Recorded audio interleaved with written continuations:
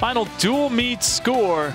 Nebraska able to get the 23-14 victory over Stanford here at Maples Pavilion, as this was the last dual meet of the regular season for both teams. At 149 is where we started. Colton McChrystal, a takedown and a pin right off the bat. Took just 41 seconds to get the pin for McChrystal, and that gave Nebraska a 6-0 lead. We moved on to 157. A couple of All-Americans doing battle in Paul Fox and Tyler Berger. Berger able to get the narrow decision over Fox to make it a 9-0 Nebraska lead.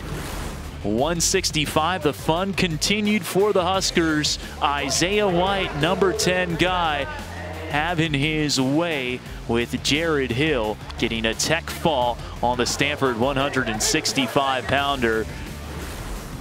Getting near fall points there. And then Stanford started to make its way back into this dual meet with Keaton Subject. Fireman's carry, duck under against Eric Engler.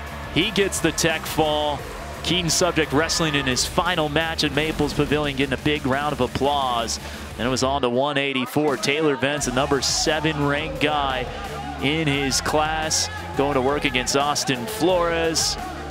Matt returned there. He got the decision, making it 17-5 on the 197 for Colt DePasquale. Lost in a decision against Eric Schultz. Nice takedown there. That made it 20-5 before Stanford really started to rack up some wins. First at heavyweight, Nathan Butler, a redshirt senior, with a big lift there.